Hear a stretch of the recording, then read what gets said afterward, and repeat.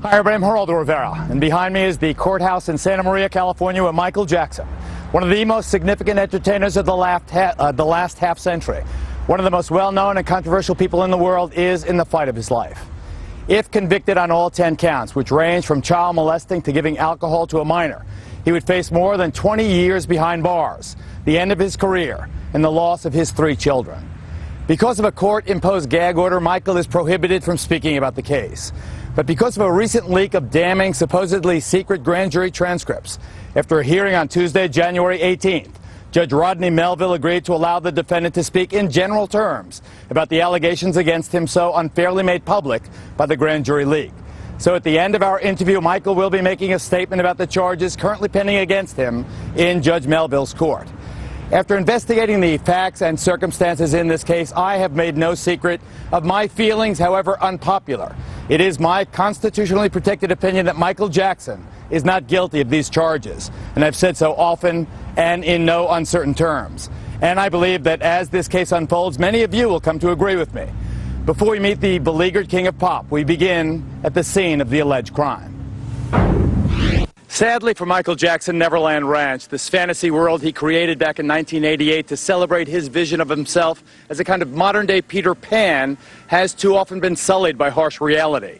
12 years ago, when the king of pop was performing overseas, this 2,800-acre spread in a remote section of Santa Barbara County was raided for the first time. Since then, law enforcement officials have often come bursting through these lovely gates. Sometimes, the defense argues, they've come just to make a point, and perhaps also to make some news. Example, the widely covered December 3rd raid to obtain a sample of Michael's DNA, a sample they obtained without any hoopla at all in private the very next day. In the words of one legal pundit, Neverland has been searched more often than the Pakistan-Afghanistan border. Neverland is as unique as the man who built it, a shrine celebrating an innocent ideal that over the years has been crushed and sullied by allegation, rumor, and innuendo. Now, as the current case against him unfolds, Michael Jackson knows for a certainty that the district attorney will spin every child-friendly attraction, from the statues, to the rides, to the exotic animals, into a kind of malevolent child trap. And this despite the fact that over the years, thousands of mostly inner-city children have enjoyed this place without incident. Yet he knows that what you see in this place, innocence or evil, is in the eye of the beholder.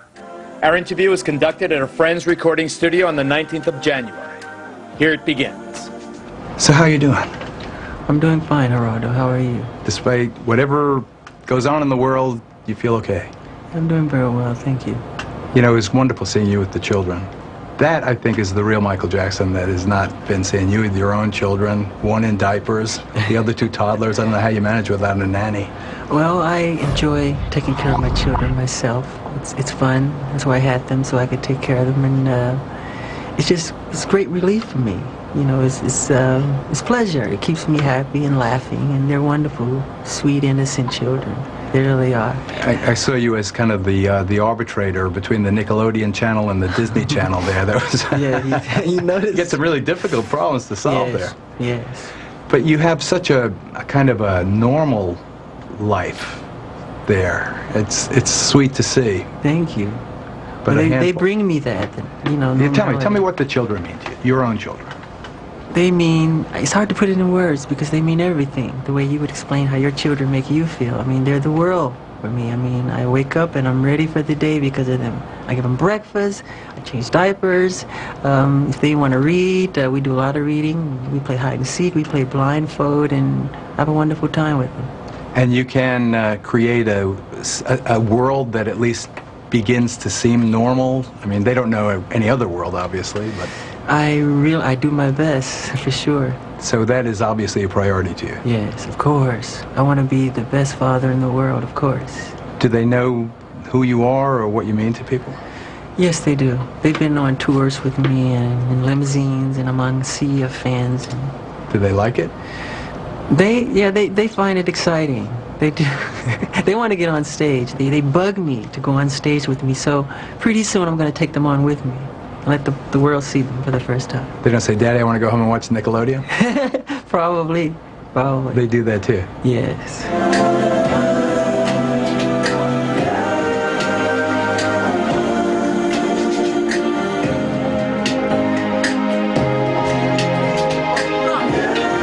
do you feel being here in a recording studio again, focusing on the music again? Is it a relief in a sense? It's a great relief because it's what I do, and it makes me feel like I'm totally at home. I'm into my own. This is what I'm here for, and any of the arts like that could be film, music, you know, any type of art. I love it. So when you're being the quote-unquote king of pop, that's when you're most comfortable? I don't know. Or is it very reminiscent of the way my brothers and I are together? Yeah. Who's top dog? Randy.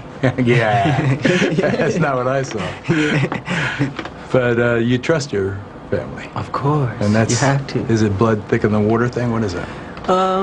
Yeah, and family is everything to us. I mean, it's love. It's what we were taught, and values, and we're friends at the end of the day, which is important. Other than what the public or press people say, we're friends. We love each other very much. So is the family still closely knit despite all the kind of tabloid stuff over the years? That's sensationalism. How do you deal with that? How do I deal with sensationalism? Yeah, how do you deal with everything in your life being magnified, exaggerated? It's not true. Almost to a grotesque It's like looking state. at a fictitious movie because it's fiction. It's like watching science fiction. It's not true. And I know myself. And it's sad when other people have to read those things and they believe it. But do you feel like holding a press conference every week and saying, well, this is the rumor du jour? That's not true. No, because I know eventually the truth will prevail. And I'm about truth, you know?